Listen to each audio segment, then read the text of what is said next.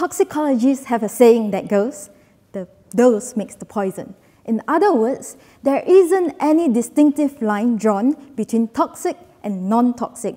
Rather, it lies on the spectrum of how much of a substance you consume. So, what is this substance that we are consuming yet are unaware of? Today, I'm going to tell you about a different form of mercury. Not that mercury, the silvery liquid that you find in your thermometer. It is a form of mercury that is hidden within the fish that we eat, and it is 10 times more lethal than its counterpart. This mercury is known as methyl mercury.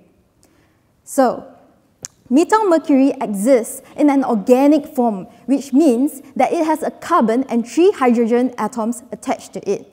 This allows methyl mercury to sneak past our many natural defense mechanisms, such as the liver and even the placenta, and only to get concentrated in our bodies in high and higher doses. So, imagine this. Small fish with methyl mercury gets eaten by big fish with methyl mercury, and in turn gets eaten by us. So, the question lies, how does methyl mercury get into the fish? And where does my research fit into all of this? The answer lies in our lakes. In New Zealand, we have our own natural mercury source coming from geothermal emissions from the volcanoes and thermal vents under the lakes. This leads to the production of methyl mercury. Now, my research targets the top predator in this particular food chain, trout, and it aims to tell us how much methyl mercury that is accumulated in them.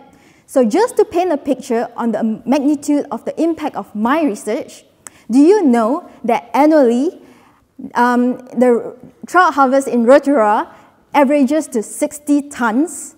That's the weight of 10 African elephants.